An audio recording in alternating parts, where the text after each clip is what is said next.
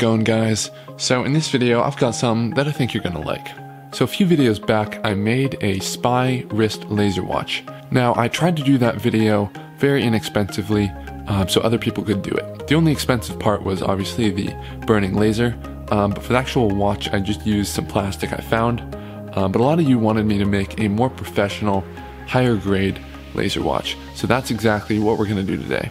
So the first thing I did was went and picked up this enormous watch. I'll leave a parts list down in the description, but basically I just searched like really big watches on Amazon, and this came up, and this thing is huge, but that is good because that means there's a lot of room for batteries. And generally what I've found is that the cheaper the watch, the better. So this thing, it was like 13 bucks. So by no means high end, but that is actually perfect for what we're doing because that means it comes apart very easily, and I can already tell that this thing is basically hollow. So that also means we'll be able to fit this 200 milliwatt blue laser diode inside here along with enough battery to last quite a while. So actually all that takes to open this back part is a razor blade. And all we gotta do is just carefully pry around the edges and it pops right open. And look how much empty space we have to work with in there. This thing is perfect. And then this plastic piece actually just pulls right on out. And yeah, mostly empty space. But we still get that high quality look on the outside. So my plan is to position the laser kind of like this. So it'll shoot out the front part right here. And what I'm gonna use for batteries are a few quote unquote AAA batteries taken from the inside of a 9-volt. And when I wanna switch them out, I'll just pop off the back compartment and make the switch. And one of the really cool thing I noticed is this button is actually fake, but it doesn't do anything. It's just there for looks. But if we look very closely, let me just zoom in a little bit, we can see that when we push it,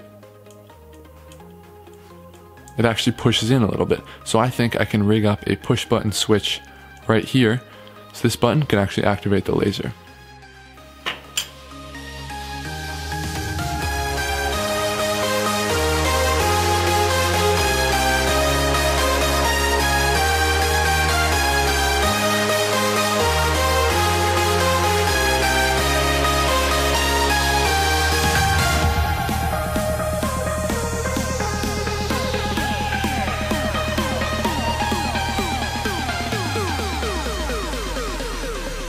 Alright guys, so I just finished up installing the batteries along with the laser pointer in the middle.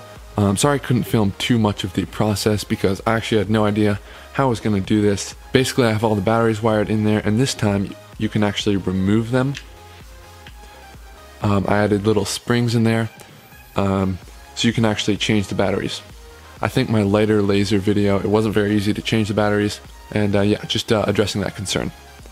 So if we put the battery back in place, and then I actually ended up using a momentary switch to this button right here, and that will activate the laser. And I cut out a little hole for the laser to come out of right there. You can see. And what I also did was added this little cutout right here for the back panel. So this just fits on right here.